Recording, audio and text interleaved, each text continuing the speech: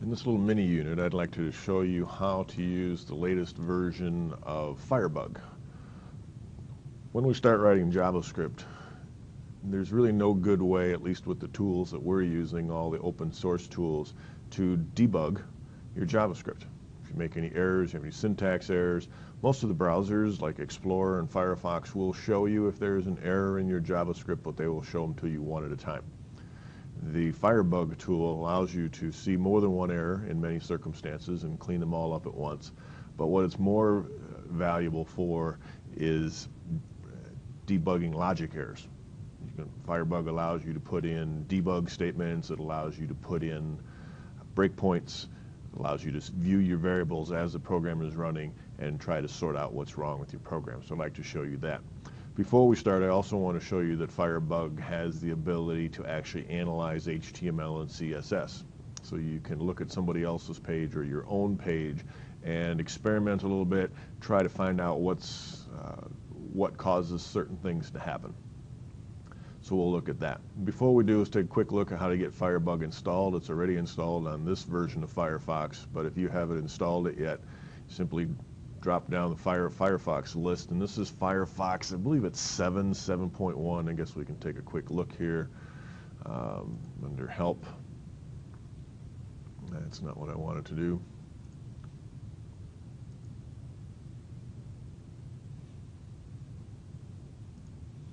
This is version 7. Right, so if your Firefox looks a little different, it could be you're working with the latest and greatest and reviewing this after the recording was made. But this is Firefox 7, so what you need to do is find the add-ons somehow in your version of Firefox. When you click on add-ons, right now it's loading the ones I already have. You can search for Firebug. Press enter, and it'll go out and find Firebug. And mine's already installed, so it's not listed, but normally you'll see Firebug listed here, and then you can install it, and Firebug will be ready to go. You probably will have to restart Firefox to get the Firebug component to work properly, but once it's there, you'll see the little Firebug in the upper left-hand corner. Again, if you're using an older version of Firefox or if you're using an older version of Firebug, it may appear in the lower right-hand corner, but the latest, greatest version appears up here. So this is the Firebug. Firebug comes, first of all, with a panel. It's initially hidden. Notice right now this is grayed out, so there is no Firebug panel. So the first thing I want to do is turn on the Firebug panel. Just do that by clicking on the bug, and the Firebug console panel comes up. Notice that the panel has lots of different tabs, and each of these tabs can be either enabled or disabled. Notice these are disabled.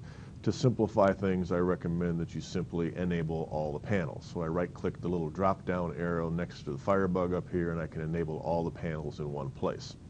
Alternatively, you can drop these down and enable them individually, but I think it's just as easy to turn them on, all on. And then I get a warning saying that when you loaded this page, the panel was disabled, so you might want to refresh it. So I'm going to refresh the page. And I can see that there's no JavaScript on this page, there's no console messages, but as I mentioned before, one of the less commonly used features of Firebug is the ability to actually analyze some HTML. So this is my web page, and even though you don't have access to the source, of course you could right-click and view the source, you can ask Firebug to show it to you. So down here we now see the source, and as I touch things, notice it highlights them. I'm touching the body, it highlights them up there.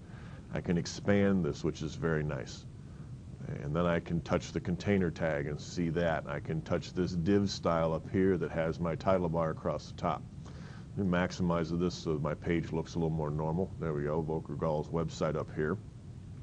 And if you wanted to see how some of this stuff was created, or maybe you wanted to find out what color that was, you can actually use this HTML to find that out. You can look at it, but if I don't know where it is in the HTML, maybe it's hidden in there someplace, you can use this little object inspector. You turn on the object inspector, now the reverse happens. As you touch things, they get highlighted in the HTML down below. So I can touch the flag, I can touch the butterfly, I can touch this up here, and the appropriate HTML is highlighted. I'm going to click on that to kind of make it, give it the focus. And then notice as you touch things over here, this is the CSS styles over here show you for the object that you currently have selected, that div across the top, what styles are appropriate for it. So there's an element style, that means it's built in. So it's an inline style. We can see the color and we can see the height, and it's reflected over here as well. But it also shows you the styles that are inherited. The body of this page has its own style, so that color of black, the text color, is applied to this. The font size at 100% is applied to this. The font selection, etc. All that stuff is applied to this style. If they are not overridden, then it's applied to this style. So I can touch anything. I can touch this thing over here. Let's go back to the inspector and touch this and click on it, and there's that. And we can see what styles it has. It's got some styles from the main content. It's got its own inline style. It's got a style from the container, and it's got styles from the body. Notice this one, the text align center, has been crossed off because that was overridden by this one that's in the container. So we can see the hierarchy, and that can come in very handy for debugging your own pages, troubleshooting the HTML and the CSS, trying to figure out what's causing this to align the way it's aligned. Another cool feature, I'm going to go back to selecting that title bar up at the top there, is that you can actually turn some of these things off. If you come over here, notice as I touch the styles, I get a little off button, as they call it, and I can turn that feature off temporarily just to see what happens. And notice now the background of my title bar is white, except for this, which is an image with a background. All right, so that's changed, and it's gone back to white now. And you can actually turn these things off. It doesn't change your HTML. Obviously, you're not going to be allowed to change the HTML on my website, but you can see what it would look like if I didn't have that feature installed. Maybe this is the one that's causing you trouble. I doubt it. It's background color.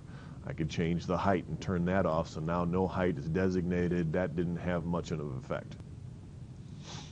Okay. When I turn those all back in there, then everything comes back to normal. And so this is just one small feature that allows you to inspect other people's sites to see how things are done, but it also allows you to inspect your own pages to see and try to troubleshoot why certain things are not lining up the way you want. One other feature I do want to mention is that my web page has a link to styles in another website, in another location. So if I go to the head here, I can see that there is a link to the instructor MSTC instructor includes folder, which is a common folder that makes all of our pages supposedly look the same. So if you wanted to find out what causes this bar, this is actually an unordered list, what causes it to not wrap, we could click on them, or actually backspace here, use the image inspector or the element inspector, click on that bar, okay, and there's my nav list. Now you might walk through this and you'll see that the unordered list has no pictures, but notice that nav container, let's go to the nav bar, nothing here says make them go sideways. So what's causing that? Well, as it turns out, what doesn't get included here is external styles from another site. So if I want to see what's causing that, then I have to dig a little deeper, go back into the head. Here's that link. If I expand that, it now shows me all the styles that are on that site. Most of your pages, in this class at least, are not going to be stealing styles from some other location. Okay. But if you wanted to notice that from other sites and steal their information, here's my list type equals none. But here's what causes them to go sideways. It's the display inline that causes the nav container list items to display across like that. Those are list items. Right? So if you want to steal or learn how things are done, you can open up the site, open up Firebug, and look around and get a feel for how that site was laid out. What I'm more interested in showing you for this course in particular, and by the way, to close the Firebug, just click the bug again and it goes away. All the panels are still lit up. This bug, if I disable all the panels, you would think the bug would go away, but it doesn't. That's, I think, is an error right now in the current Firebug, is that once I disable all the panels, it says that my net panel is still enabled. If I go look, click on the net panel, it says it's disabled. So there's a bug in there that keeps that bug from turning off. I did find that if you close Firefox with all the panels disabled and then open up again with the same website, then Firefox bug will be completely grayed out again. All right, now he's grayed out. So there's a little bug in there right now, but they'll probably get that ironed out one of these days. What I now want to do is show you how to use Firebug to manage or to help you debug JavaScript, kind of things that you can do. So I'm going to try to resize my windows here. Actually, I might just leave. No, I'm going to resize that, make it about this size. And then I'm going to bring in a piece of HTML that has JavaScript in it as well. So here's some JavaScript. Some of this we may not have talked about. First of all, it brings in my Voker tools. Let me bring up the folder for that file so that you can see what that looks like inside. Okay, so here's the folder. It's got images. This is the web form that we built in class. Okay, and I've added a Voker tools folder that you can find on the iDrive that has some pre-built JavaScript. And just for demonstration purposes, I'm bringing in my format number JavaScript.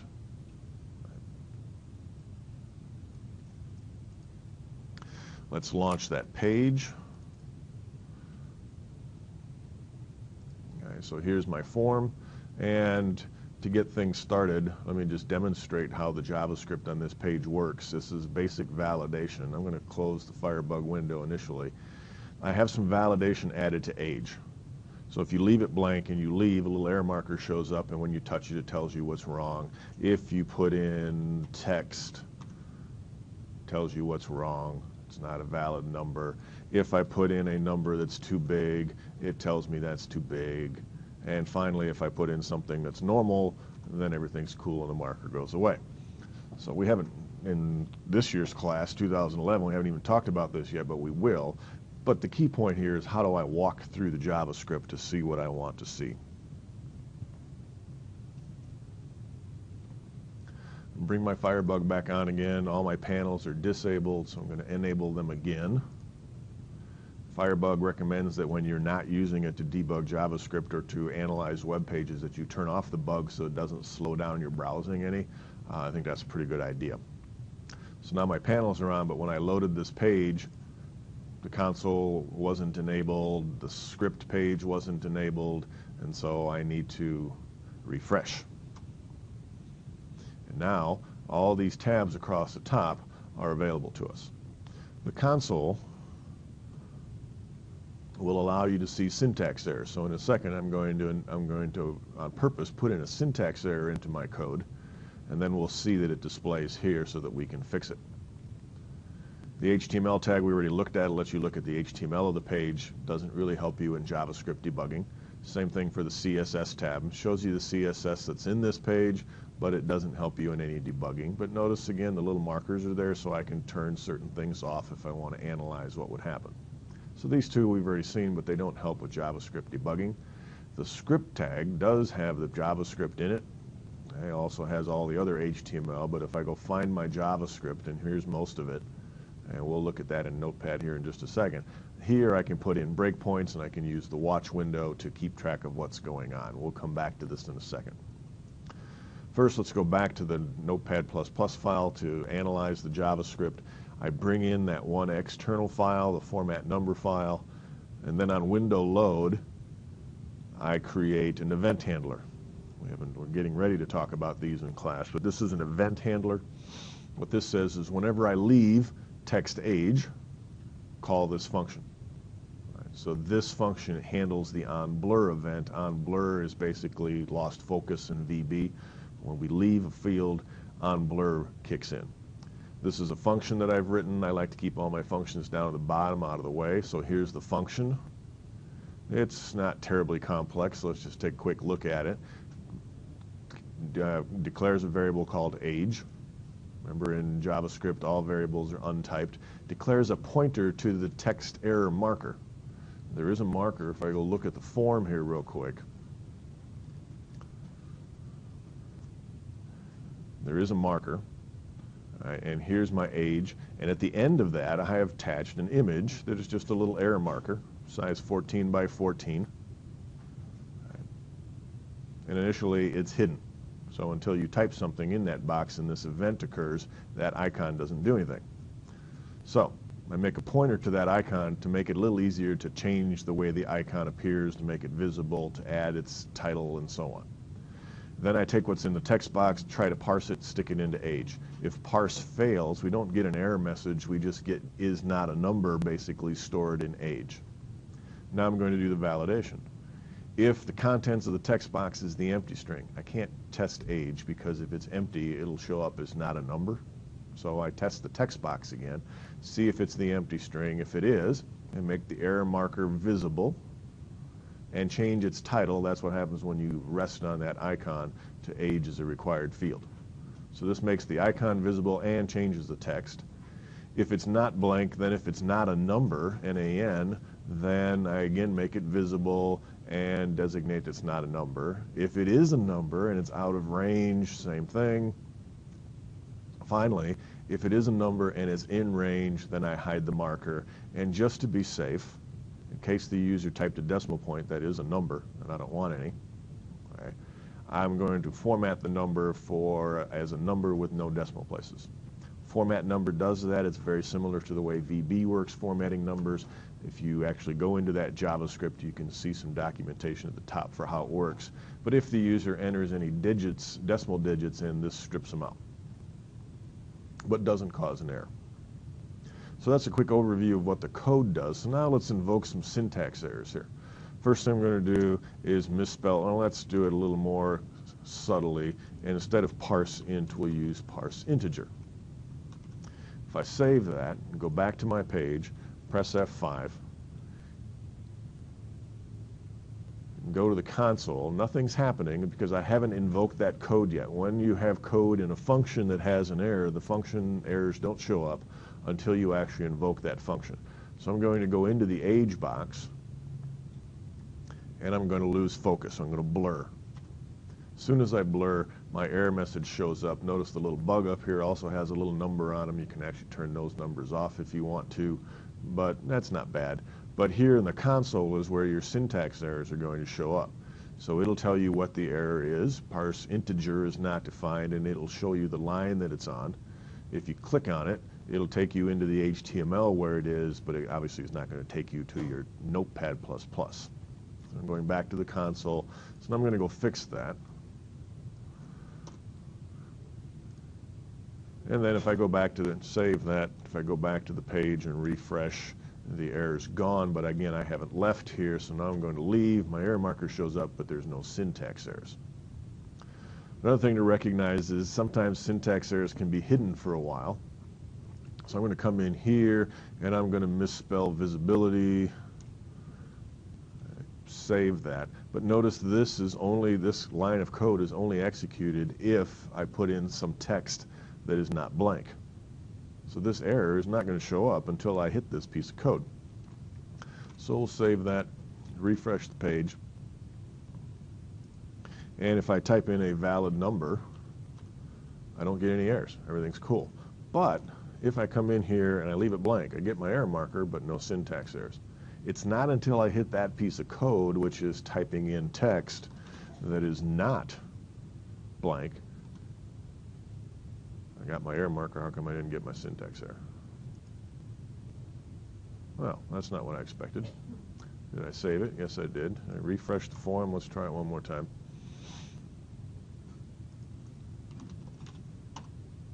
No syntax errors. That's what I get for picking a new error. What did I do? I misspelled visibility. Where did I misspell it? Visibility right there. It should have told me that that is not a style, but maybe it doesn't know that. Let's take it back a level and take one of the R's out of pointer error. Save that. F5 to refresh. Type in my name, and there I got that error. So it looks like when we get out to this far, Java doesn't know that this misspelling, so that's interesting. You can actually type stuff in and it doesn't know that that's not a style that it recognizes. It's not part of the list, I guess. Right, so PTR error is not defined, shows me which line. I pull this back onto the screen, we see the line number as well. It's on line 199, and sure enough it is. So I can fix that. Let me experiment. What happens if I misspell style? I'm guessing that's going to pop up.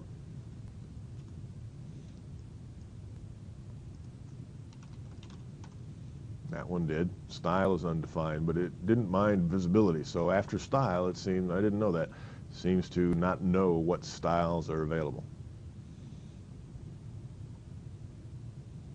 Take that to one more level.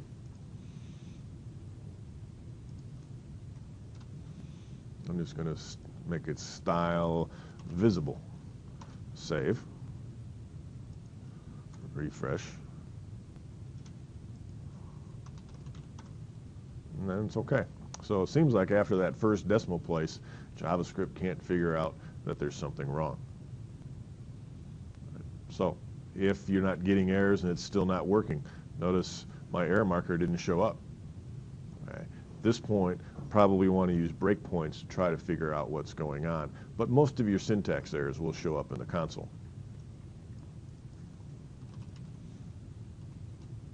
Another thing you can do with the console is actually display messages. Like in VB, we had debug.writeLine that would display messages down on the console, but not on your page to help you with troubleshooting. So let me do a couple of examples. The console is a predefined object, a global object as they call it in JavaScript, and it has the ability to enter information into a log, which basically prints down in that console window. In the parentheses, you can display, or you can include whatever you want. So in my case, I'm going to include the word txtAge followed by whatever's in txtAge. First one's a label. Second one is the value that's in the text box. It lets my debugger show me what it found in that text box to make sure everything's cool. Then I might want to also take a look with another log entry of what happened after I try to convert it. And here I'll just put age, comma, and my variable called age. Even though they're console commands, they still need semicolons. Right, so let's see how those work. We'll save them. Refresh. And now when I leave, I'm going to leave it blank. Down in my console, I get text age is blank. You can't see it, but the age variable is NaN, which is not a number. So that's what's inside there. If I put in my name, makes a new console entry, is Volker, still not a number. If you don't like all this cluttering things up, you can click on clear and it'll clear them out. So now I'll put in a number with decimal places and see that that's what's in there. Here's the 53.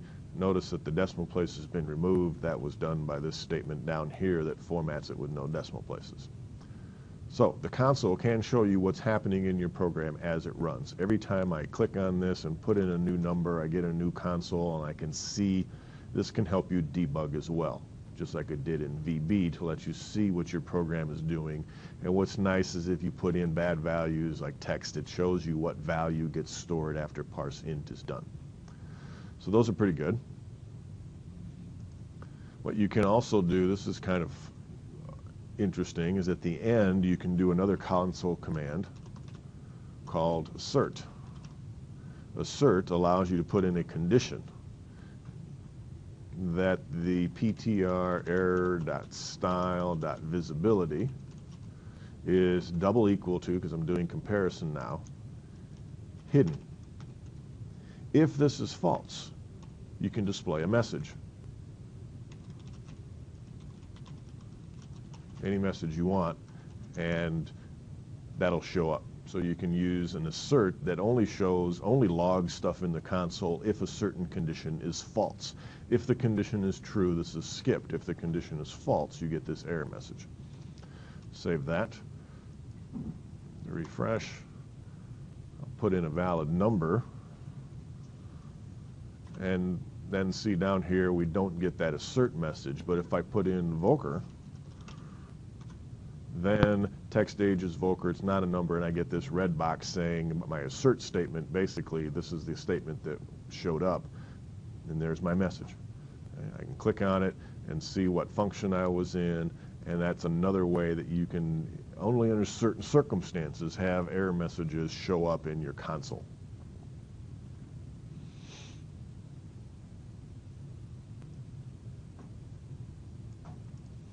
All right, so those demonstrate those. I'm just going to comment them out so that you can see them. I will save this. Actually, I'm not going to save this, so I don't need to comment them out. You can steal that by pausing the recording. You can also read the contents of the book. Hopefully you saw these in other places. So the console logs are another way that you can debug your program if there's any issues. You can have JavaScript display for you in the Firebug console the information that you're interested in. Try to figure out why your program's not working.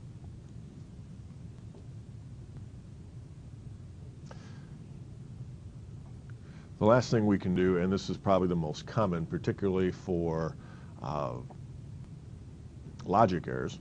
Right?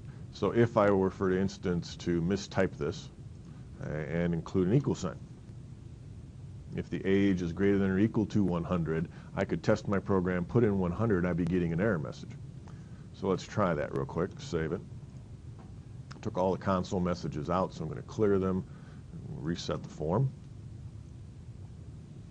And now 100 should be legal. That's what I hope. 0 to 100 is legit, but when I click on it and leave, I get age must be between 0 and 100, and it is. So why am I getting an error? Well, what we can do is come down to the script and find our JavaScript, and it's down here, and we could put breakpoints and things on the little JavaScript that I have at the top, but most of my JavaScript's down near the bottom. Here we go. Let's say that when I get here, I want to look around and see what happens. So set a breakpoint just like you do in any other language, point to the blank spot over here, add a breakpoint. Then I need to come back up here, and to re-invoke the validate age, I need to blur one more time. And now I have blurred, and just like in all the other programs, the yellow arrow is the next line to be executed. So this line has not been executed yet, but the watch window shows me that age has 100 in it. Okay. So that looks pretty good. That's what I expected. So I've already seen something there. And now I can use these buttons to walk through my code. When you were in VB, you learned about the different ways to walk through your code. You can go into a function. So we'll see that in a minute. We can skip over. This is what you normally do unless you have a function call that you want to jump into. If you accidentally jump into a function, you want to jump out, this steps back out again. This says run and quit breaking, and this says start over again. Right. So I want to step over and see what my program is doing. Step over. Skips down to the else, analyzes to see if it's an age. It is. So then it comes down here, and now I expect it to go in the, I expect it to skip over that and jump to the else. But it doesn't. It steps into. So that's my clue that there's probably something wrong with this else statement, this else if statement. And I should analyze it, and I say, oh, there's the equal sign. So then I come back over here, take the equal sign out, and then my program will obviously work again. Recording. Yeah. So that solves one error. Let's make another very common error, and that's when I'm doing my comparison, instead of a double equal sign, I do an equal sign. And what that says, realistically, is that when you hit this if statement, assign the empty string to the text age box. Now that could be annoying, so let's save that. Refresh the page. And when I type in 100 and leave, I get my breakpoint. I didn't want that, so I'm going to take the breakpoint out and run. What I expect is this going to get wiped out. No, it didn't. So it didn't do quite what I wanted to, and the 100 does seem to be acceptable. So let's see, maybe this error wasn't as good as I thought it was going to be. Let's put in invoker. I get an error message, but it wiped it out. Okay, so at least I got my error message saying that's not a valid number. Now let's put in the 100. And I'm really surprised it's not wiping that out. Because my code says when you hit this statement, and we hit it every single time, take the empty string and put it into text age.value. That should be changing the text box. I'm surprised it's not. Okay. But again, when we made an error, it did wipe it out. And that's not what we want. We want the user to be able to see what they typed and made a mistake on. And even the 100. So it looks like it's wiping it out whenever I make an error, which is interesting. And it could be this statement down here that's doing that. Oh, this statement is what leaves it. No, it should only hit this if everything's good. All right, so that's what happened. This wiped it out, but then if everything's okay, if age is okay, then it comes back down here and puts the age back in there. So that's why. All right, so I could actually debug that. Let's do it and see how that's working, because it's not doing what I expect. So put my breakpoint back, put in the 100, and come back in here. At this point, age is 100. Okay, but what we can't see is what's in text age. Maybe we can look around a little bit here. But now we can watch what's happening. We put in 100, so we would expect this if statement to be false if the text box is equal to the empty string. It's not, so I would expect it to skip over that, but it doesn't. I pressed F10. I'm going to get some focus here. Uh-oh. Just continue, and let's step over. For some reason Firefox locked up on me here. Let's refresh the page.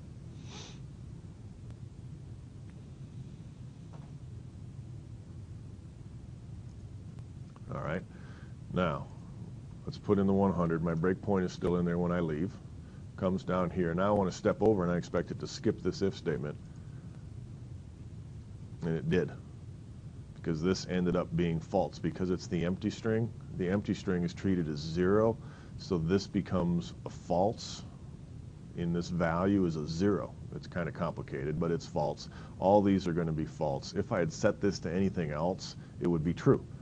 The empty string is 0. Any other value is 1 or more, so it would be true. What it's really analyzing is this. But anyway, so everything's working okay. But now look at age is still pretty good. Step over, and I'm inside here. Okay. Now, can I touch the text age value and find out what's in there? No. So this might be a good place for a log. My debugger's not helping me much. But that's a very subtle error, and you can see how difficult it is to find because we don't see what's in text age. So let me stop this.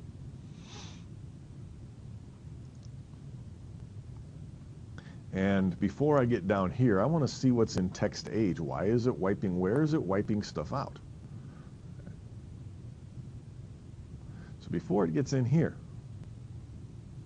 I want to see what's in text age. I could put a console command here, and I think I will. Console.log, gotta spell it right.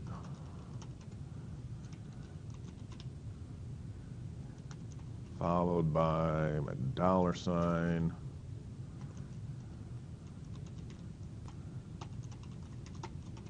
Okay, and I already know what's wrong, so I'm kind of,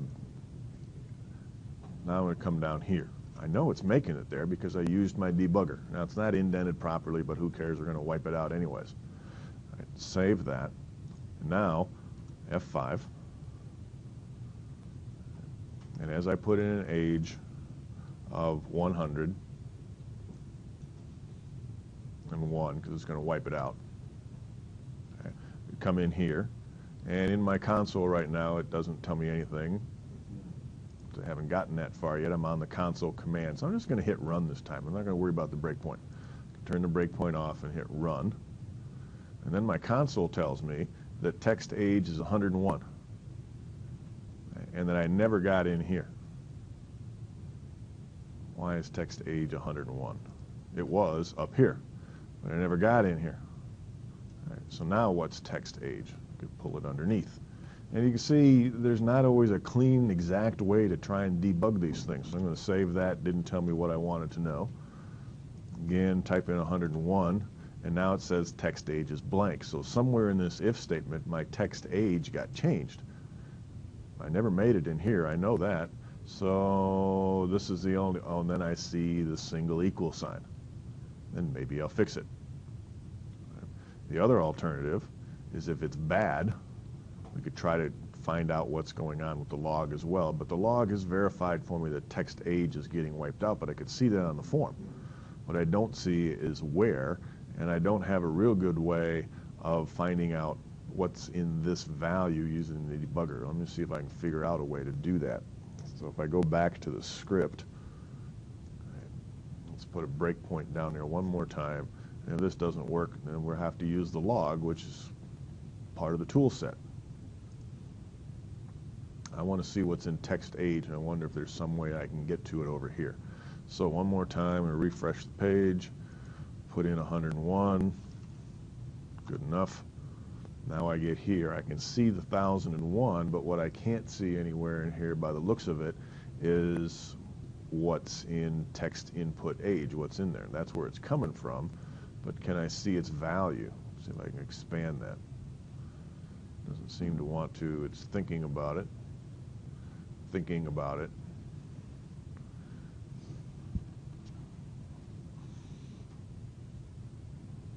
Thinking really hard.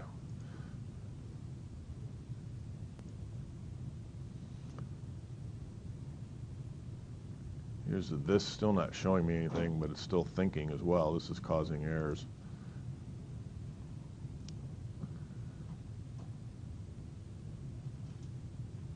There it goes. Do I see the value here someplace? Probably way down. See, the reason it took so long is because there's so many things that we could look at. But here's its value. It's still 1001 at this point. Okay, so if I then step over, now is it thinking about that? Must be. Now this is running off an iDrive location, so maybe that's keeping it slow. Pause the recording while it's thinking. All right, now I don't know if this is because it's off the hard drive, but I've stepped twice, and it took quite a little while, but now I can see, there's the this, if I scroll down to the value, that at this point the value is empty. So I was on this line, I've just stepped over that line, and now all of a sudden it's empty. Before it, right up here, and even when I was on that line, remember that's the next line to be executed, the value was still 1001. But now, all of a sudden, it's blank, so something between here and here wiped it out. But it seems that when we use this and it's expanded, that debugging really slows down, so I'm going to collapse that and hope that it speeds back up again. But those are the different kinds of tools that you can use to try to figure out what's going on in your program. You can use the console to display messages in the console, and you can then use the debugger and the script tag, to step through your code and use watches to see what's going on. One other thing to mention, I have brought in JavaScript from my external Voker Tools files. If they're included on the page, you can see them. Initially, you see the JavaScript that's on your form, but if you want to, you can drop this down and notice there's format number, and you can debug through this as well and see the code, though you could see the code anytime. All right, but if you need to, you can walk through this, but most of the time, especially my Voker tools, they've been thoroughly tested, they should be okay. But if it's your own stuff that you're bringing in from an external file, you can walk through that as well and set breakpoints in here, etc. So that's a quick overview of Firebug and how it can help you debug JavaScript. Practice makes perfect. Keep at it.